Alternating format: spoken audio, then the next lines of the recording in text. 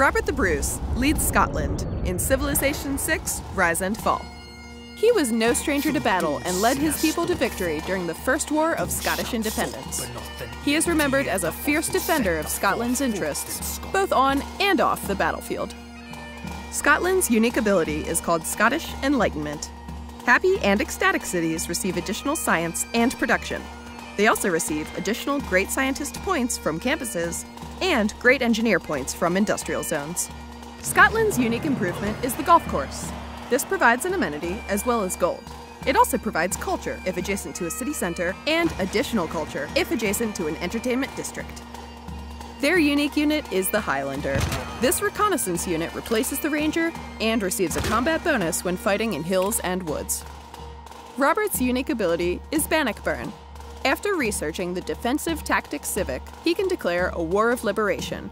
After declaring a War of Liberation, he receives additional movement to units and production to cities in the opening turns of the war. Though Robert can be a powerful military leader, be sure to combat war weariness with golf courses to reap the full benefits of Scotland's unique ability. Scotland is a science and production powerhouse, making this a versatile civ for any victory type. Can you create an enlightened, independent kingdom? How will you lead Scotland in Sid Meier's Civilization VI, Rise and Fall?